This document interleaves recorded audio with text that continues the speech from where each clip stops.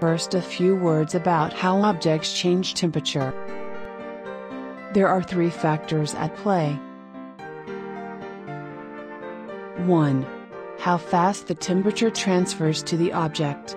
This depends on several factors, for example the temperature difference between the object and the environment in which it sits. 2. How long the object remains in the environment. 3. The thermal properties of the object, is it heavy, light, etc. If all three factors can be measured, an accurate simulation can be developed. What's more, the accuracy of the simulation can easily be measured as well. Enough about theory. Let us put this into action. A. We enter information on zone temperatures and conveyor speed into the computer. B. We run a manual profile with thermocouples attached to the PCB or the components of particular interest. The profile we measure is a result of the environment in the oven and the thermal properties of the PCB. To follow the previous explanation, we have measured 1 and 2 and been given information on 3. That is all the information we need. We can now build our software formula to predict how the PCB will react to changes in the oven environment.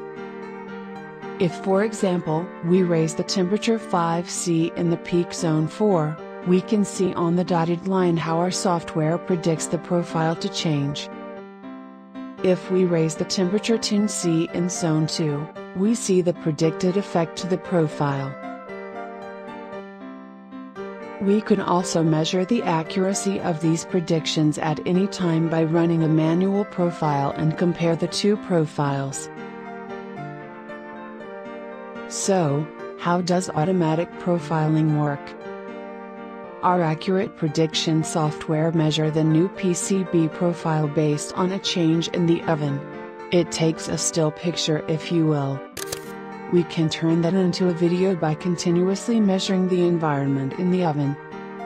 This is done by installing 30 temperature sensors along the track where the PCBs are transported during production.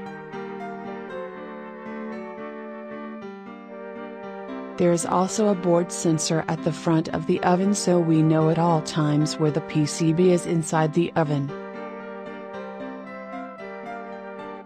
In addition, we use a speed encoder to measure the conveyor speed. This way we always know how long the PCB is subjected to the changing environment.